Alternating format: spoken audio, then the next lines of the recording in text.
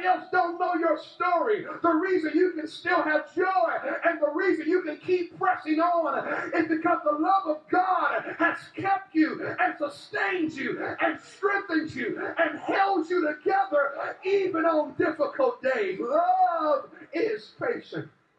Love is also prayerful. It's prayerful. Look at the text. Love is faithful in prayer. Love is prayerful. You know that it's your prayer life that allows you to experience the love of God.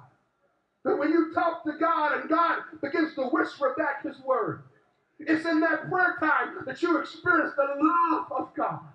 He says that love, he says, faithful in prayer.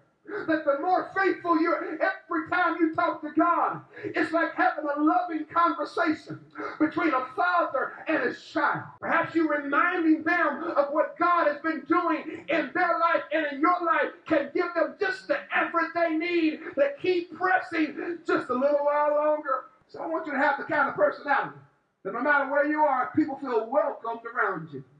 Not like they have to step up to some level or feel like they got to measure up to a certain degree to fit your criteria to be your friend, but to feel welcome no matter what the space is. For this week, Lord, help me to be sincere in how I love people. For this week, Lord, help me to love what is good. For this week, Lord, help me to be more devoted to those in my circle of influence.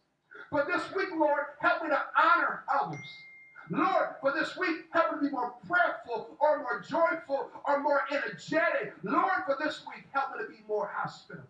At the end of the day, love is not so much about what you say. Love is about what you do.